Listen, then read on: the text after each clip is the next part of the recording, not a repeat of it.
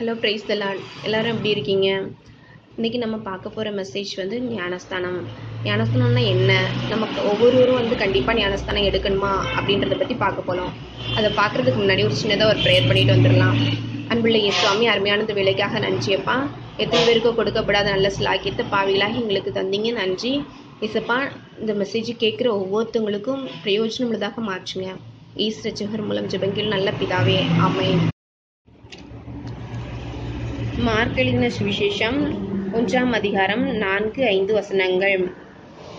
யோவான் வனாந்தரத்தில் ஞானஸ்தானம் கொடுத்து பாவ மன்னிப்புக்கென்று மனம் திரும்புதலுக்கேற்ற ஞானஸ்தானத்தை குறித்து பிரசங்கம் பண்ணி கொண்டிருந்தான். அப்பொழுது யூதேயா தேசத்தார் அனைவரும் எருசலேம் நகரத்தார் யாவரும் அவனிடத்திற்கு போய் தங்கள் பாவங்களை அறிக்கையிட்டு யோர்தான் நதியில் அவனால் ஞானஸ்தானம் பெற்றார்கள். நம்ம வாசிக்க கேட்ட மார்க் 1ஆம் அதிகாரத்தில் யோவானோட பிரசங்கம் இருக்குது. யோவான் ஞானஸ்தானத்தை குறித்து பிரசங்கம் பண்ணாங்க. ஃபர்ஸ்ட் அவர் என்ன சொன்னார்னா, பாவ மன்னிப்புக்கென்று மனம் திரும்புதலுக்கேற்ற ஞானஸ்தானத்தை குறித்து பிரசங்கம் பண்ணினார். இப்போ பாவம்னா என்ன? பாவ மன்னிப்புனா என்ன? பாவம்னா என்ன? பாவம்னா என்ன? கொலை செய்யாதிருப்பாயாக, களவு செய்யாதிருப்பாயாக, பொய் சாட்சி சொல்லாதிருப்பாயாக, பிறனுக்குள்ள யாதொன்றையும் இச்சையாதிருப்பாயாக அப்படின்னு சொல்லி நம்முடைய வேதம் சொல்லுது. சின்ன பொய் சொல்றது கூட பாவம் தான். நம்ம இந்த சின்ன பொய் தானே சொன்னோம். ஒரு சின்ன அடுத்த வெளியில கிடக்கிற இந்த மட்டையை தானே நம்ம எடுத்தோம். அடுத்த வெளியில கிடக்கிறத இது இவ்வளவு தானே எடுத்தோம். இதெல்லாம் ஒரு பாவமா அப்படின்னு நினைக்கலாம். எல்லாமே இப்படிதான். அடுத்த மனுஷனுக்குள்ள எந்த ஒன்னையும் தனக்குன்னு நம்ம எடுத்துக்கிட்டாலும் பாவம் தான். அடுத்த மனுஷன் ஒரு சின்ன காசை கூட நம்ம எடுத்துக்கிட்டாலும், ஒரு சின்ன குண்டூசி எடுத்துக்கிட்டாலும் அது பாவம் தான். அந்த பாவம் மன்னிப்பு நிச்சயத்தை நம்ம எப்படி பெறலாம் அப்படின்றத நம்ம பார்க்கலாம். பாவ மன்னிப்பு நமக்கு எது மூலமா கிடைக்கும்? நமக்கு மனம் திரும்புதல் மூலமா கிடைக்கும். மனம் திரும்புதல் அப்படின்னா என்ன? நம்ம பாவம்னா என்னன்னு பார்த்தோம். ஒரு சின்ன குண்டூசி எடுக்கிறது கூட அது பாவம் அப்படின்னு சொன்னேன். அப்போ அதுல நம்ம எடுக்க போகும்போது அது நம்ம உணர்த்தப்படுவோம். இது செஞ்சா இது பாவம் அப்படின்னு நமக்கு உணர்த்துதல் கிடைக்கும். உணர்த்துதல் நமக்கு எது மூலமா கிடைக்கும்? ஞானஸ்தானத்தின் மூலமா கிடைக்கும். நம்ம பாவ மன்னிப்பு நிச்சயத்தை பெற்று மனம் திரும்பி நம்ம ஞானஸ்தானம் எடுத்துக்கிட்டோம் அப்படின்னா கண்டிப்பா இது பாவம் அப்படின்ற அந்த உணர்வுகள் நமக்குள்ள வரும். ஒரு சப்போஸ் அடுத்தவங்களுக்கு எதையாவது நம்ம திருடி எடுக்க போறோம் அப்படின்னா நமக்கு உடனே நமக்குள்ள உணர்த்தும். பரிசுத்த ஆவியானவர் நமக்குள்ள உணர்த்துவாரு. நீ செய்யறது இது பாவம், இதை செய்யாத அப்படின்னு உணர்த்தப்படுவோம். நீங்கள் மனம் திரும்பி குழந்தைகளை போல ஆகல அப்படின்னா தேவனுடைய ராஜ்யத்துக்குள்ள பிரவேசிக்க முடியாது அப்படின்னு நம்முடைய வேதம் சொல்லுது. குழந்தைகளை போல ஆகாவிட்டால்னா என்ன? குழந்தைக்கு திருட தெரியுமா? அது கள்ளம் கபடம் இல்லாத ஒண்ணு. அதே மாதிரி நம்மளும் மனம் திரும்பி ஞானஸ்தானம் எடுத்துக்கணும். ஏசப்பா ஞானஸ்தானம் எடுத்தாங்களா? ஆமா, எடுத்தாங்க. மார்க் எழுதின சுவிசேஷம் 1ஆம் அதிகாரம் 9-10 வசனங்கள். அந்த நாட்களில் இயேசு கலிலியாவில் உள்ள நாசரேத்திலிருந்து வந்து யோர்தான் நதியில் யோவானால் ஞானஸ்தானம் பெற்றார். அவர் ஜலத்திலிருந்து கரையேறின உடனே வானம் திறக்கப்பட்டதையும் ஆவியானவர் புறாவை போல் தம்மேல் இறங்குகிறதையும் கண்டார். இந்த 9-10 வசனத்திலேயே நம்ம பார்த்தோம் அப்படின்னா, ஆமா, இயேசு ஞானஸ்தானம் எடுத்தாங்க. ஞானஸ்தானம் எடுத்து ஜலத்திலிருந்து கரையேறின உடனே வானம் திறக்கப்பட்டது. ஆவியானவர் புறாவை போல் தம்மேல் இறங்கி வருகிறதை கண்டார். ஆமா, நம்மளும் ஞானஸ்தானம் எடுக்கும்போது பரிசுத்த ஆவியானவர் நம்மளோட இருப்பாரு. அந்த நிச்சயத்தோட நம்ம ஞானஸ்தானம் எடுக்கணும். ஆமா, நம்ம தான் ஞானஸ்தானம் எடுத்துட்டோம். பரிசுத்த ஆவியானவர் நம்மளோட இருக்காரு. நம்ம வாழ்க்கையில நமக்கு இனி சோதனை உண்டா அப்படின்னு பார்த்தா, ஆமா, இயேசு சுவாமிக்கு எப்படி சோதனை வந்துச்சுன்னு பார்க்கலாமா? மார்க் 1ஆம் அதிகாரம் 13ஆம் வசனம். அதுல இந்த சாத்தானால் சோதிக்கப்பட்டு அங்கே காட்டு மிருகங்களின் நடுவில் சஞ்சரித்து கொண்டிருந்தார். தேவதூதர்கள் அவருக்கு ஊழியம் செய்தார்கள்.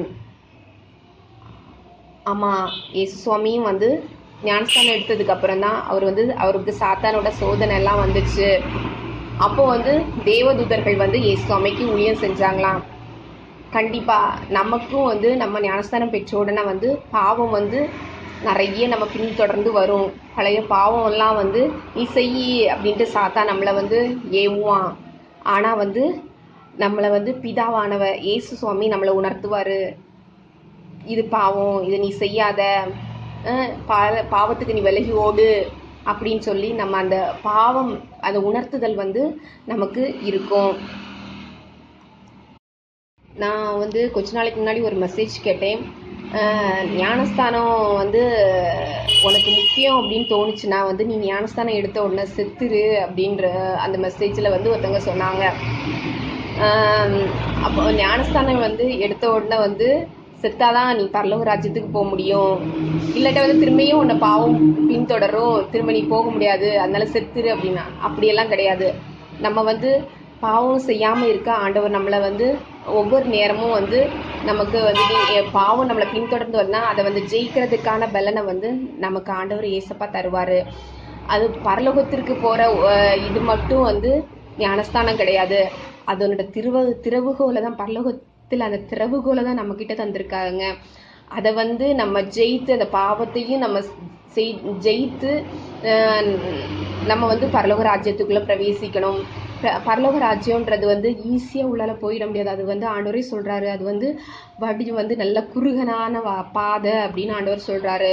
நீங்கள் குழந்தைகளை போல் ஆகலை அப்படின்னா பரலோக ராஜ்யத்தில் பிரவேசிக்க முடியாது அப்படின்னு சொல்கிறாங்க.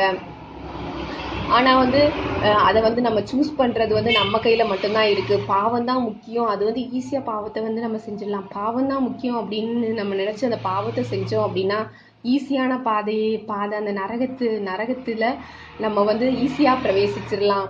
ஆனால் இந்த பரலோக ராஜ்யத்தை நம்ம பிரவேசிக்கிறதுக்கு கொஞ்சம் கஷ்டப்பட தான் செய்யணும்.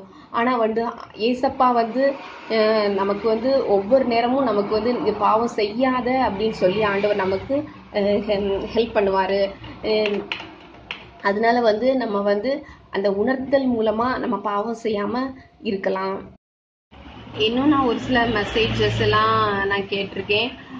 ஒரு சிலர் சொல்லுவாங்க, ஞானஸ்தானம்லாம் முக்கியம் இல்லை, கடைசி நேரத்தில் சிலுவையில் ஆண்டவரோட அரைஞ்ச அந்த கள்ளனுக்கு ஆண்டவர் மன்னிப்பு கொடுத்தாரு. நம்ம பாவம் செஞ்சுட்டே இருந்தோம்னாலும் கடைசி நேரத்தில் நம்ம மன்னிப்பு கேட்டோம்னா மன்னிச்சிடுவாரு அப்படின்னு ஒரு சிலர் சொல்லுவாங்க. உங்களுக்கு எந்த நேரத்தில் மரணம் நமக்கு வரும் அப்படின்றது உங்களுக்கு தெரியுமா? அப்படின்னா நீங்கள் மன்னிப்பு கேட்டுடலாம். மரணம் எந்த நேரத்திலே வரும்னு நமக்கு தெரியாது. அப்போ நீங்கள் எப்படி மன்னிப்பு கேட்பீங்க? அப்போ நரகத்துக்கு தானே போக முடியும்.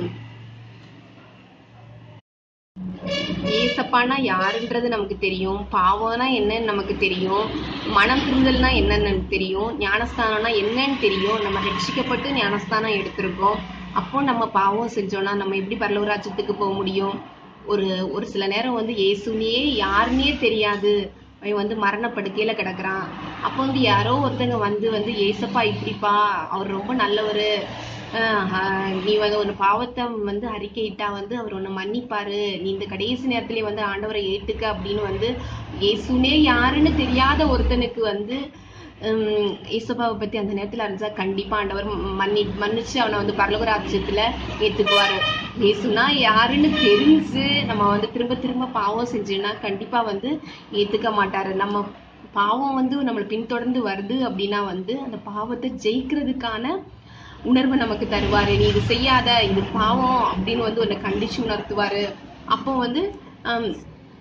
நம்ம இது பாவம் அப்படின்னு சொல்லி அந்த பாவத்துக்கு நம்ம விலகி ஓடலாம். நம்ம ஞானஸ்தானத்தை பத்தி எல்லாம் பார்த்துட்டோம். இனி நம்ம பாவம் செய்யாம இந்த உலகத்துல வாழ்ந்து நம்ம பின்தொடர்ந்து வந்தாலும் நம்ம அதை ஜெயித்து டெய்லி நம்ம ப்ரேயர் பண்ணி பரலோக ராஜ்யத்தை சுதந்திரிப்போம். தேங்க்யூ. இந்த மெசேஜ் உங்களுக்கு யூஸ்ஃபுல்லா இருந்துச்சுன்னா கமெண்ட்ல சொல்லுங்க. நம்ம பரலோக ராஜ்யத்தை சுதந்திரிப்போம். அதுக்கு நம்ம இயேசு சுவாமி நமக்கு உதவி செய்வார்.